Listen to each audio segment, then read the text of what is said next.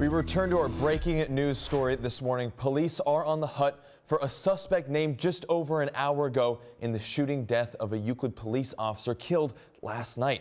Deshaun Anthony Vaughn is the suspect Euclid police have identified. Here's a look at his picture. He is 6'3", 215 pounds with black hair and brown eyes and is 24 years old. He may be driving a white 2017 Volkswagen Passat with a temporary license plate in the rear window. He is considered armed and extremely dangerous. We have also learned that BCI is assisting on the investigation. Just before 10 o'clock last night, officers were called to the 300 block of East 211th Street for a disturbance. Police say that's when Vaughn ambushed an officer and shot him. The officer was taken to a hospital where he passed away.